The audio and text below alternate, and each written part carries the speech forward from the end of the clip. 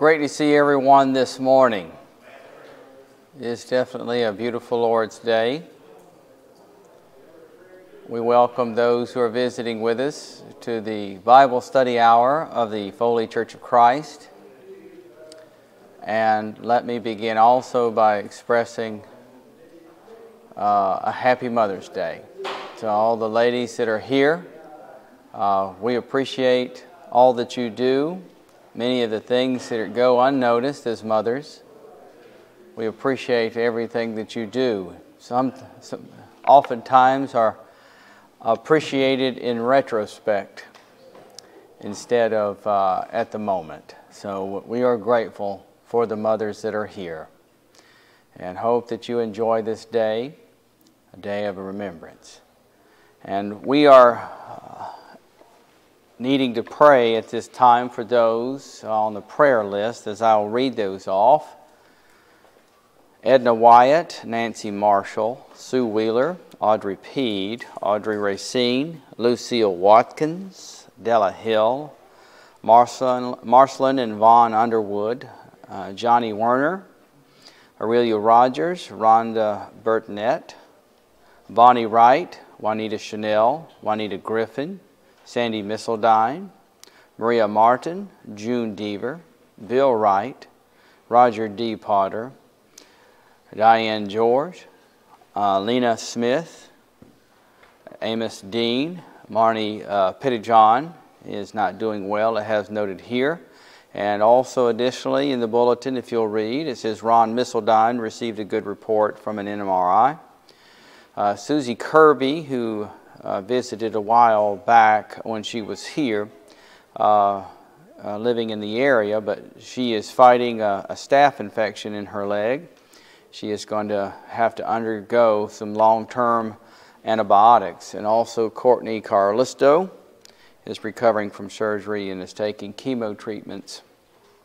And Norma Jernigan is requesting prayer, for she is being treated with lung cancer. So there's a lot for whom we need to pray, no doubt. And so at this time, we're going to go ahead and begin with prayer. We'll ask Brother Larry, will you lead us in that prayer this morning?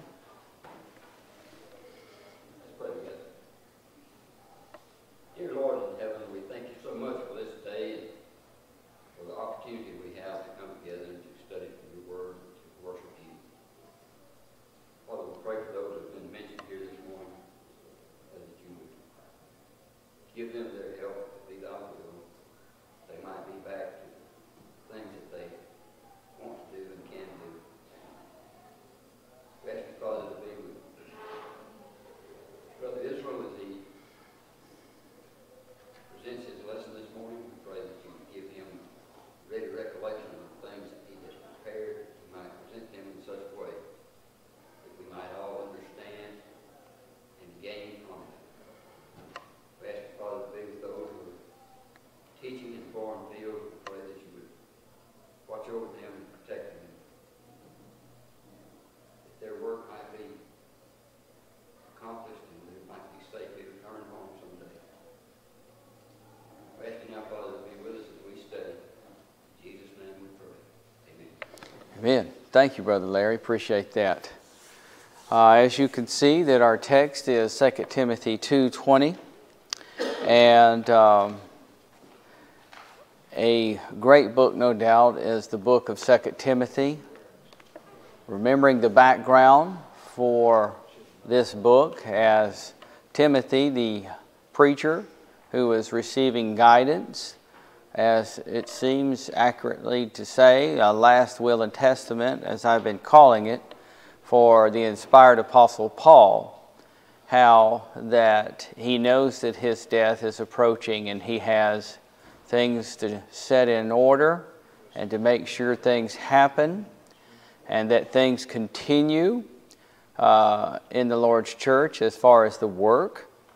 And we are looking at second chapter of this book and have noticed some things that are important, of course, pertaining to what the specific work was about, how we've noticed not to get distracted from what the truth is, and that's easy to do, and we've noted that in the past, and I try not to beat or be like a steady dripping broken record or whatever metaphor you'd like to put in there on some things. But as we deal in today's climate, politically, culturally, or whatever, it's easy to get caught up in things and lose focus of what our work is to do for the Lord. And so there's a time and place for everything, as we know, but there's always the time and the place to preach the gospel. It's never a time that is to be set aside for something else. And we've kind of looked at that, and we've noticed in verse 18 how that these two individuals that were named were ones that had been preaching the message that the resurrection had already passed, and how damaging and how harmful that was for the first century church, the implications that were the result of believing that doctrine. To say that the resurrection has already passed denies a lot of the scriptural things that we know to be true and what we are waiting today. We notice 1 Thessalonians 4:13 and through 18, how that when Christ does return, that we that are Christians, that are faithful, are going to be alive, are going to be caught up with Him to meet Him in the air. And I don't know how you can say that has happened yet. And among other things like that, but in the views of the book of Revelation, when you study that book, you will see, and I know Brother Joel has brought this out, of course, is that there are different approaches that people take to the book of Revelation. There is the futurist view, and people also see the whole Bible in a futurist view, that the whole book is a prophecy of things that is yet to happen, other than maybe the life of Christ and stuff. But they'll read every prophecy as that none of it's been fulfilled. And they also read the book of Revelation like that. So we're waiting for these things to happen yet. And a lot of that's the premillennial movement. And then, of course, there is the continuous historical, and then there is the eclectic. But one particular view of the book of Revelation is called the preterist. That is, that everything is already ended. And so the book of Revelation, everything was fulfilled by AD 70.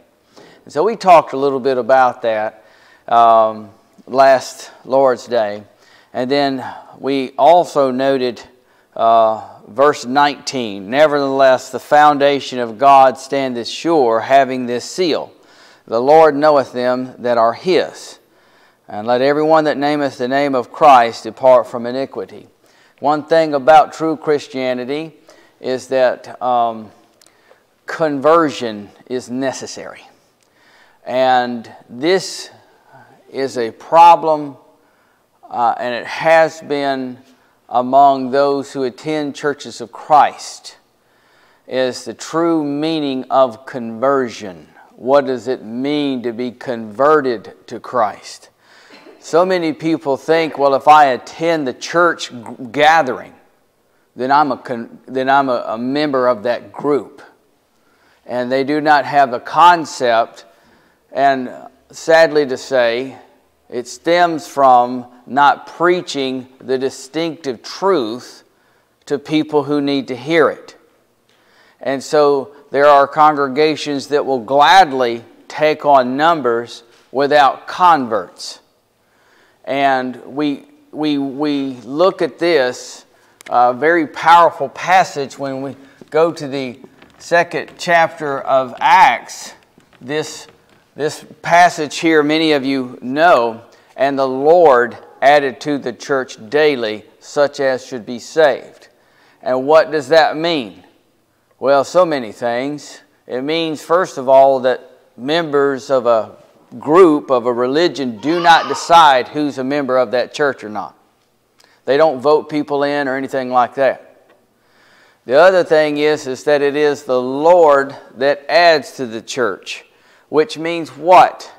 That forgiveness of sin takes place in the mind of God. When God says sin is forgiven, that's when it is forgiven. And there are a lot of people that have this concept, well, I'm good with the Lord and I know I'm saved. Well, remember that it is up to God whether or not you have met His conditions or not.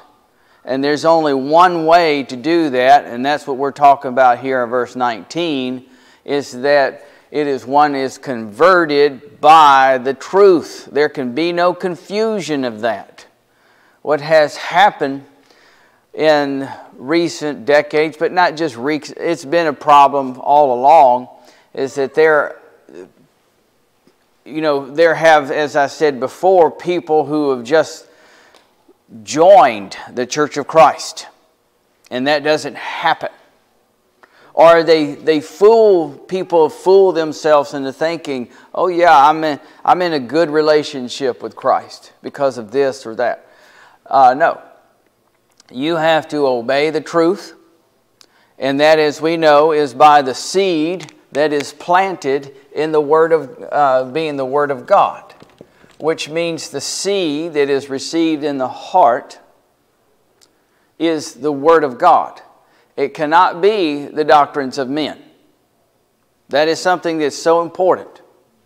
You can't just say, well, I was baptized, or I was this, or christened, or that, and so all that was worked out with God, but now I attend the Church of Christ. It doesn't work like that.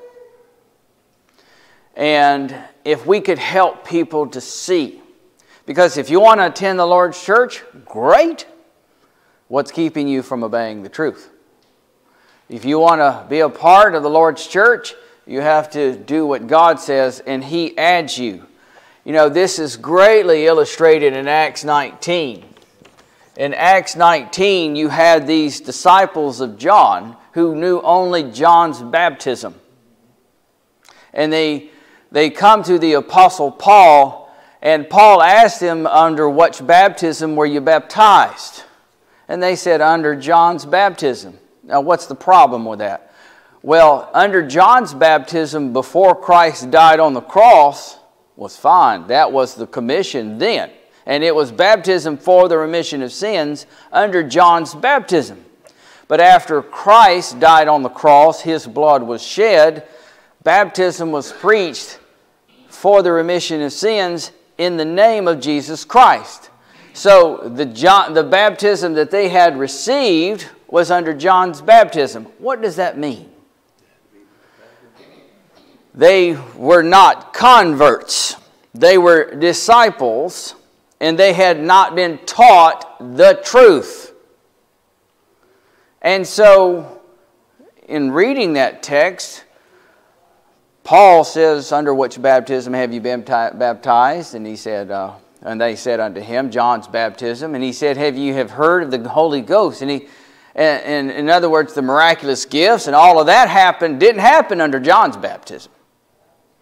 It happens under the baptism of Christ in the first century for the remission of sins. Then they would receive the gifts of the Holy Spirit in order for them to function as the church. So that was proof in Paul's mind that, hey, these guys hadn't even heard the truth. They have not even heard about the coming of the gifts of the Spirit upon Christians. So what did he do? He taught them the truth, and then they were not rebaptized. They were baptized for the remission of sins. They were converted. And you see, salvation always takes place under God's terms. And we have to help people see that. And literally, when you read the text, in Matthew 28:19, it says, go make converts, is what the text, not just teach, baptize, teach. Go make converts. We have to convert people to the truth.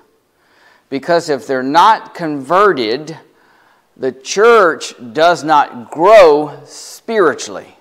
Yes, it may grow numerically. You may have a lot of people that attend and do all kind of activities, and they may all feel good. But as we talked about last week in Matthew 7, that warning that Jesus gave, Matthew 7, 21 through 23, that there will be many that are going to come to Him in that day and say, Lord, have we not prophesied in Thy name? And have we not cast out devils in Thy name? And in Thy name done many wonderful works. Jesus is going to say these words to them in verse 23. I never knew you. Depart from me, ye that work iniquity. Why? Because they were not converted. They were not added to the Lord's church. They were not taught correctly. Like Jesus said when He was in His ministry upon earth, let's see, 46 through 48, that Christianity being a taught religion, not a felt religion only. It is a taught religion. That He says, and it is written in the prophets, and they all shall be taught of God.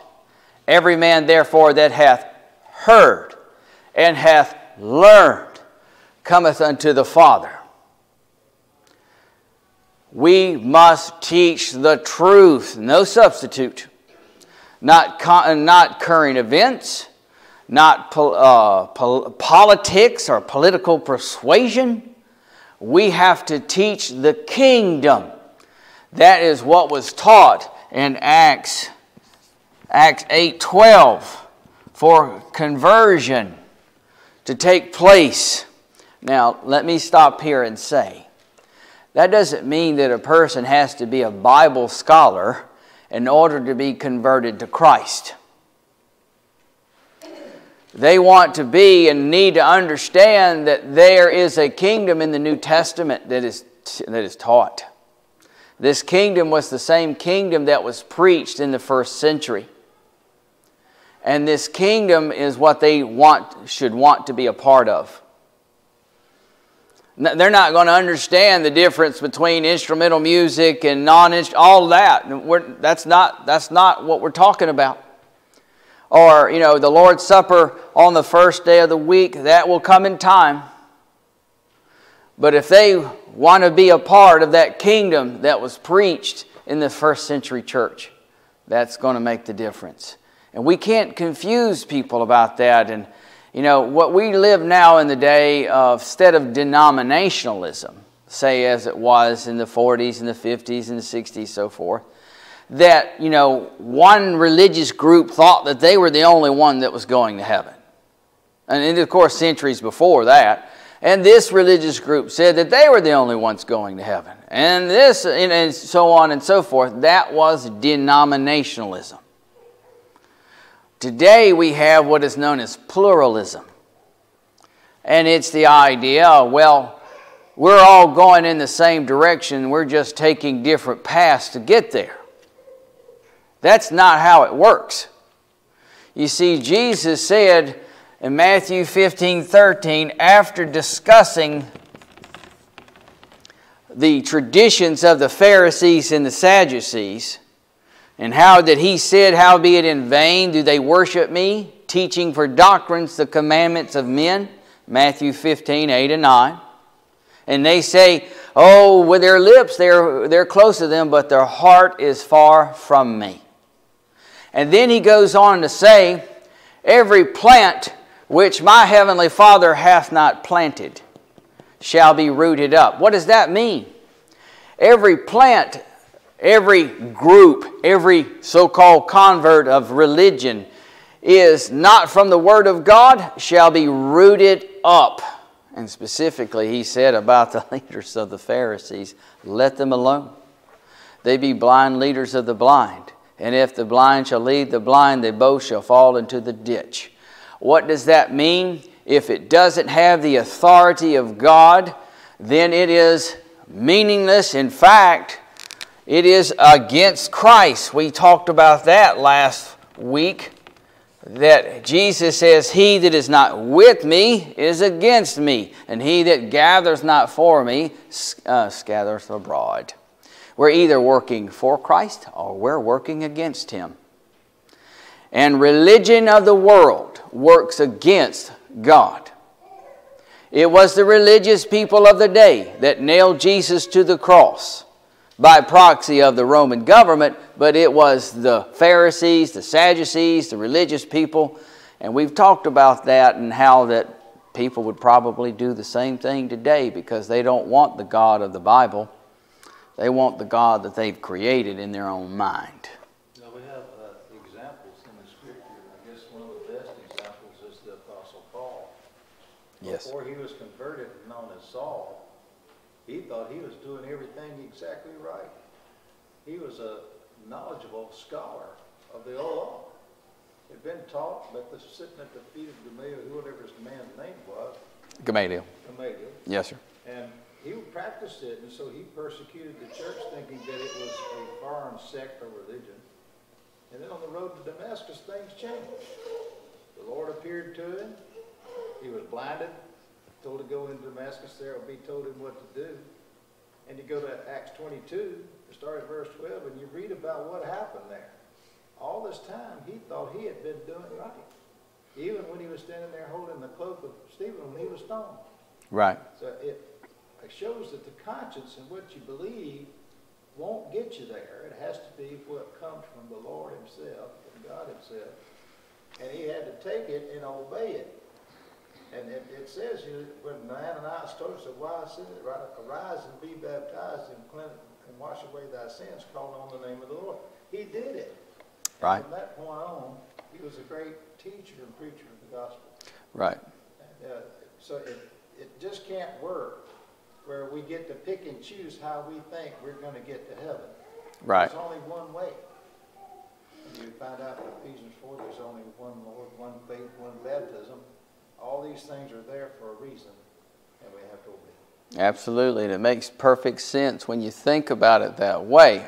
You are not going to have unity, religious unity, when you've got, obviously, religious division. When people thinking, well, I've got this belief I like to do, and my family was this, and if it was good enough for them, then it should be good enough for me.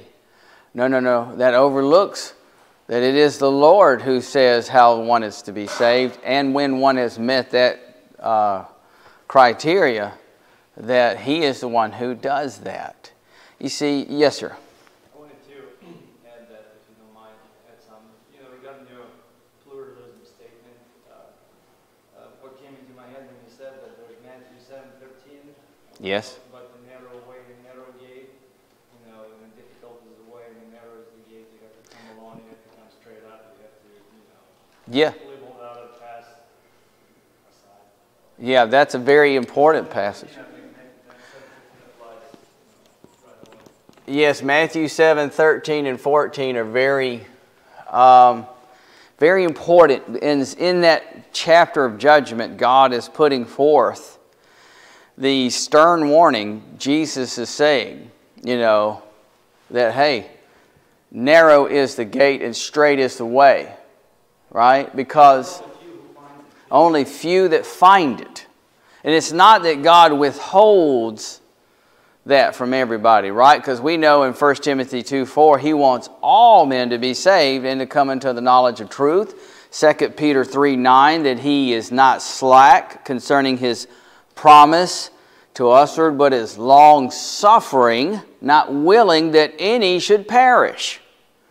God doesn't want anybody to perish. We know from Ezekiel 18:31 and following, the Lord has no pleasure in the death of him that dieth. So God exacts no pleasure out of the people who would die and be lost.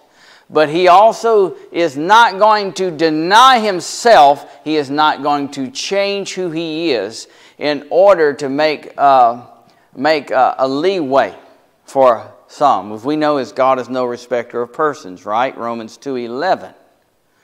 But here he says, narrow is the way, because broad is the way and many there be that go in thereat, and that's the same many that you can drop down to verse 23 that are going to approach God that day and say, oh, but I served you all my life.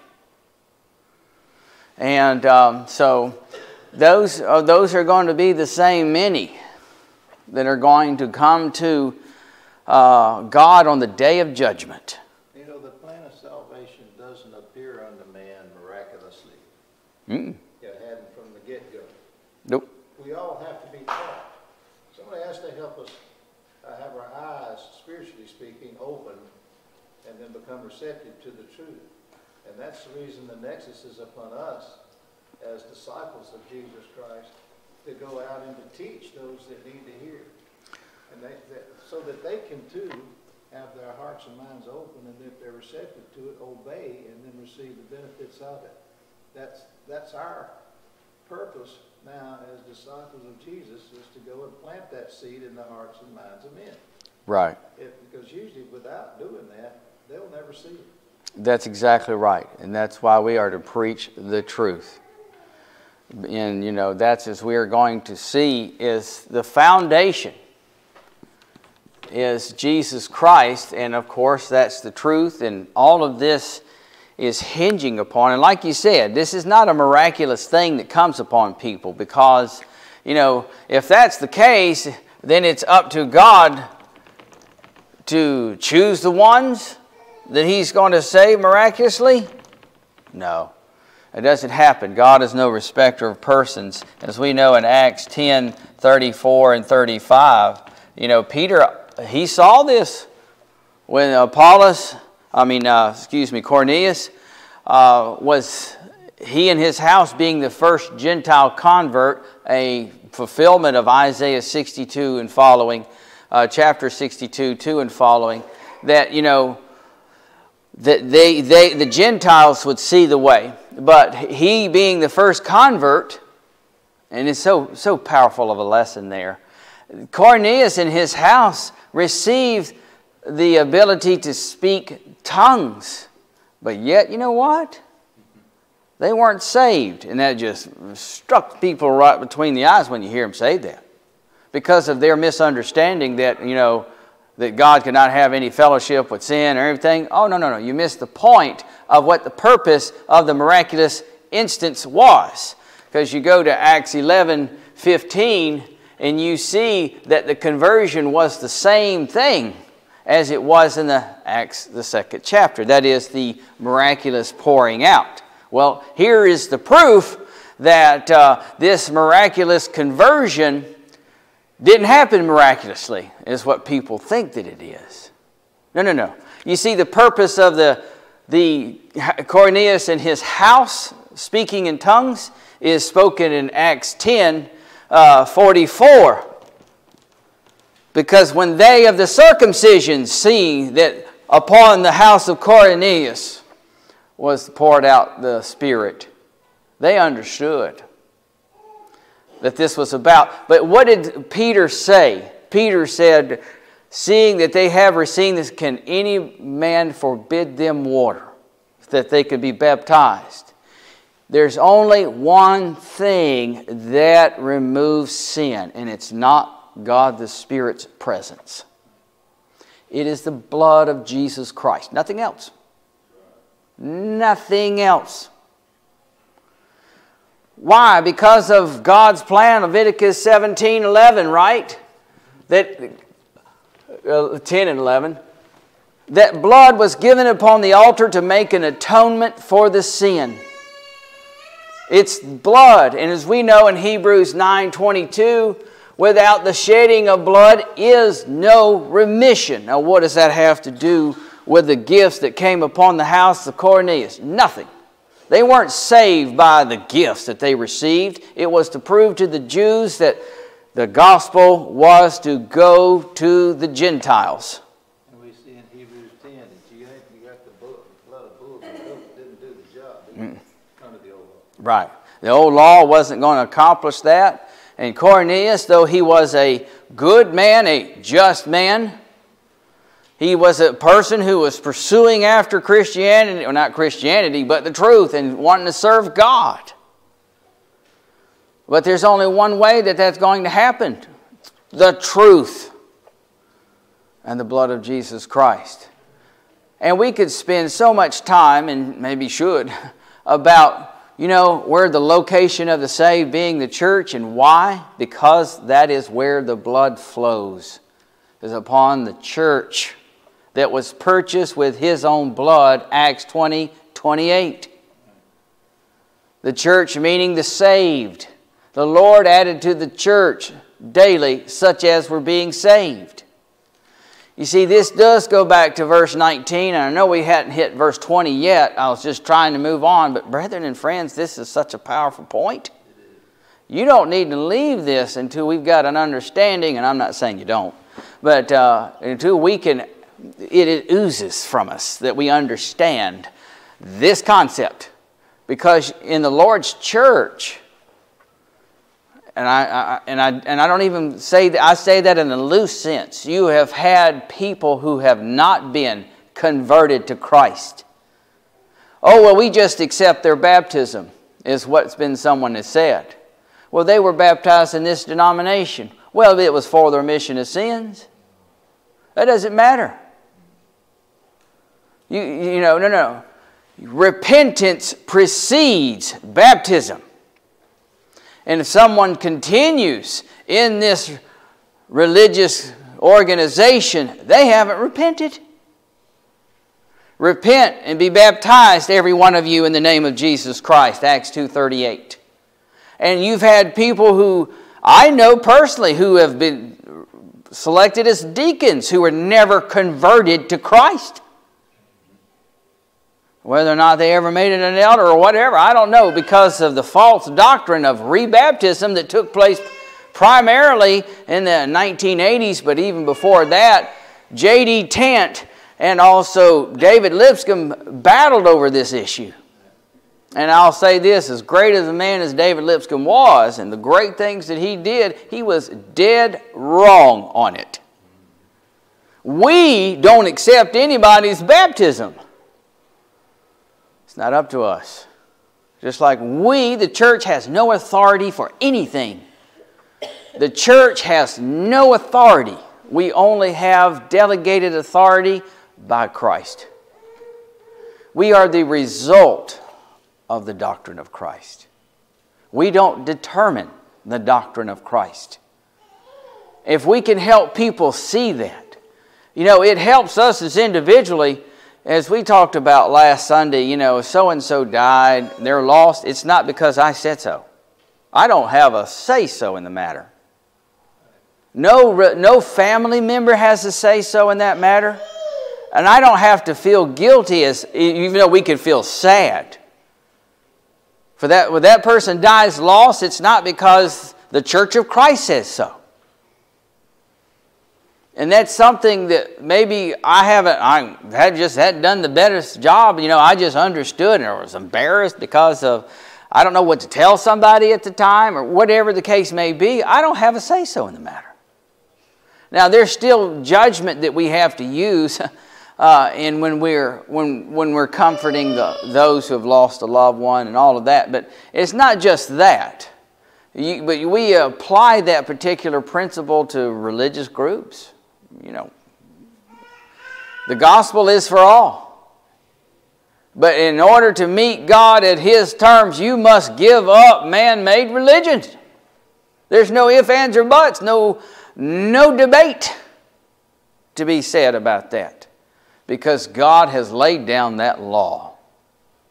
We always have to meet God on His conditions. Because here in verse 20, finally, but in a great house there are not only vessels of gold and of silver, but also of wood and earth, and some to honor and some to dishonor. If a man therefore purge himself from these, he shall be an honor unto vessel, a vessel unto honor, sanctified and meet for the master's use, and prepared unto every good work. He is talking about there are those who do not act like converts of Christ. And I think a great parable of this is right here in Luke 8. The parable of the sower, or some as know as parable of the soils. We remember that the seed is the Word of God. And how that in the hardened path versus the stony ground versus the thorny ground versus the good soil. The verse 1, as we know, Jesus defines the parable as Satan. The heart is so hard that the word, the seed, does not penetrate. And so the devil has taken the word away, Mark 4:14 and following. And then, of course, you had the stony ground. And this would be more similar to what we're talking about here. Those who gladly receive the word and they're just on fire, but they really have no grounding. They really haven't counted the cost of Christianity. And of course, because of persecution for the word's sake, persecution for the word's sake, that being the sun scorching it, they wither away and die. They betray Christ. And of course, the stony ground, or the thorny ground rather, is the ones that those who are members of the church, we always have to watch out for this, is because, you know, it says the cares of this world, the lust of other things, and the deceitfulness of riches choke the word. And as Luke says, they bring no fruit unto perfection. Or they bring no fruit. There are those, as you can see, that are gold and silver and precious, and they're very diligent in what they do for Christ. And then there are those who are earthen vessels and those who are made out of wood that are not so strong. And one commentator put it this way, I think it was a good way, that in the church, as he defines it, there are those members that are wholly converted to Christ, and then there are those who are just not, or they're just sitting there filling the pews or whatever it may be. And so they're not productive. There's not much value to their Christian life in terms of what the effort that they put into it. There's one more passage I want us to look at, is 1 John 2. Because of the problem with Gnosticism, in verse 19 specifically, the problem with the Gnostics is that they were leading people away because of their popular doctrine with the Grecian mysticism that was prevalent at the time. And they had mixed that with Christianity and all of that in their mind, saying, well, there's no way that Christ could have come in the flesh, since all matter is evil and so forth. But here, as we see here, let's just read verse 18, because that's what it's talking about. Little children, it is the last time. I mean, when it says it's the last time, there is no other dispensation that's going to come. So the idea of a rapture and all of that, and the premillennial view of an antichrist and all of that, no. In the first century, it is the last time. Okay, so interesting note there. As ye have heard that an antichrist shall come, even now are there many antichrists. Okay? Whereby we know that it is the last time. So you see why people get confused about, well, the resurrection, the preterist point of view, and they'll go to passages like this to say, oh, it's already fulfilled. No. The Antichrist is defined, and whatever an Antichrist, or whoever an Antichrist is defined in 1 John 4, 1 and 2. I mean, there is no confusion about that. But I don't want to get, because when it comes to conversion, verse 19 is where I want to go. They went out from among us, or from us, but they were not of us. For if they had been of us, They no doubt have continued with us, but they went out that they might be manifest that they were not all of us. What is that saying? These people left because they were really never converted. Because if they were converted, they would have stayed put and taught the truth and did what God said. But they left that it might be made known that they weren't of us. If you're not converted to Christ and to Christianity, ultimately you're going to leave. And that's what it says here. And kind of what we've been hitting on back at 2 Timothy about the caliber of a convert. Because the Lord knoweth them that are His. Remember, He says, I never knew you. The Lord knoweth them that are His, verse 19. That's the seal. That's the foundation that is built upon Christ. And so, if a man therefore, verse 21, purge himself from these, he shall be a vessel unto honor, sanctified, meet for the master's use, prepared unto every good work. You know, the Lord's church, the elders specifically, have the work of stopping the mouths of those who would cause division, who would lead people away from the truth. And so, in this, you can make an application of personal things that come out of your life. Areas of growth where we need to grow out of, certain issues that we may have trouble. Because if you see verse 22, flee also youthful lust, but follow righteousness, faith, and charity, peace with them that call on the Lord out of a pure heart.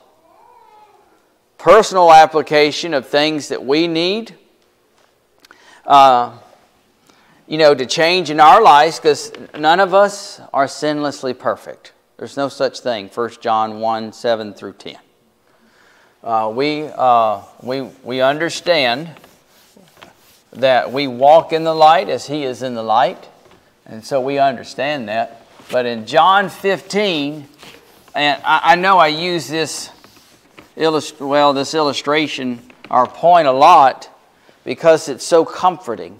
John 15, we can look there, and we will see how,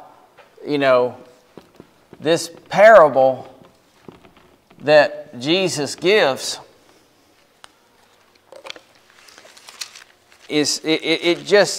it teaches such with clarity as the Lord chose the words that would do so. Jesus says, I am the true vine, and my Father is the husband. We talked about foundations. Jesus is the only true foundation. He's the only true vine. And in this, He says, my Father is the husbandman. Now, notice, every branch in me that beareth not fruit, He taketh away. That's the person that would be converted, but yet, like the stony ground, or a person who quits on Christianity, that's the person who doesn't bear fruit. He takes away. And every branch in me, or that beareth fruit, rather, verse 2, and every branch that beareth fruit, He purgeth it, that it may bring forth more fruit. I have used, and I think that it is clear, this is the best explanation of grace. That God understands that there are things that we're going to be working through. And here, the branch that is trying, the branch that is striving, the branch that is doing what it can, God purges this fruit, or this branch rather. He purges it. God is not looking for us to be lost. He's not, well, they got it wrong, boom, they're I'm done with them. That's not our God. He wants all men to be saved. And for those of us who are working, and not in the sense of earning, I mean putting the fruit forth in our lives, that we are making the effort of Christianity, God purges. He helps us to grow. And we know what that does. Yes, sir, brother? He's pruning it. He's pruning. I don't know how many people have ever worked on grapevine, but there'll be portions of it that begin to canker. You got to cut them off. If you don't, it'll affect the remainder of it. Right. It has to be purged. It has to be pruned. That's so. Isn't that such a simple and powerful lesson that Jesus used about what happens if those things stay in our lives? They become a canker, and we'll see that's back at 2 Timothy. That word canker is used by Paul. But yeah, you see, we have those things in our lives that we need to grow out of. Evil companions corrupt good morals. You know, Christianity is a journey. It is a race. It is not or as someone said, it's a marathon, not a sprint. And so as a result of that, God works. But now he says here, verse 3, now ye are clean through the word which I have spoken unto you. The word of God does that. Now Jesus goes on and says, abide in me and I in you, as the branch cannot bear fruit of itself, except it abide in the vine. No more can ye, except ye abide in me. We have no authority nor power as the Lord's church to do anything without Him. We don't determine anything. I am the vine, ye are the branches. So here is the understanding that when one is converted to Christ, he is a branch. And this is not talking about pluralism. This is not talking about denominationalism, where different branches hanging off the one true vine. Only the seed produces the true vine, right? And a branch. And so we understand here by this definition, verse 6, if a man... Verse 6 says, if a man abide not in me. It's not denominational group. So, he that abideth in me and I in him, the same shall bring forth much fruit, and without me ye can do nothing. If a man abide not in me, he is cast forth as a branch and is withered. Where is once saved, always saved in this? Impossible. Calvinism's doctrine is destroyed many times in the Bible, and this is one of the clear examples of that. We have to be productive in the Lord's church. We have to bear fruit. That doesn't mean that we have to be tirelessly every day going out and handing out pamphlets and all of this and having Bible studies. Those are great things we should be doing. But God is not. Remember, He wants us to go to heaven. He is not trying to discourage us. That's not what God does. He's doing everything He can to encourage us and give us hope. And that's what this passage does. This passage gives us hope, and that we know that even though we're not sinlessly perfect, God is working with us that we would grow and help others to become to Christ. Now back to 2 Timothy 2. We find in this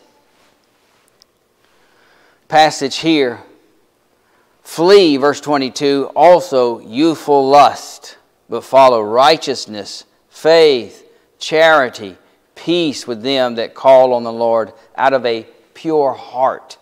Like Brother Sewell said in 1 Corinthians 15:33, evil companions corrupt good morals or good manners. That was used in 1 Corinthians context of those who are going around and saying there is no resurrection.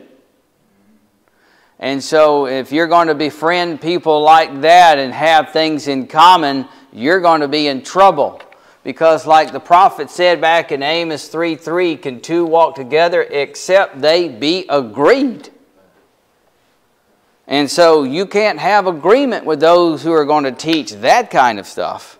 And the same thing here. You want to join yourself to those who are pursuing what's good and what's right. Now, that doesn't mean we're better than anybody. That's important. No one's better than anybody. But we choose to who our friends are to be.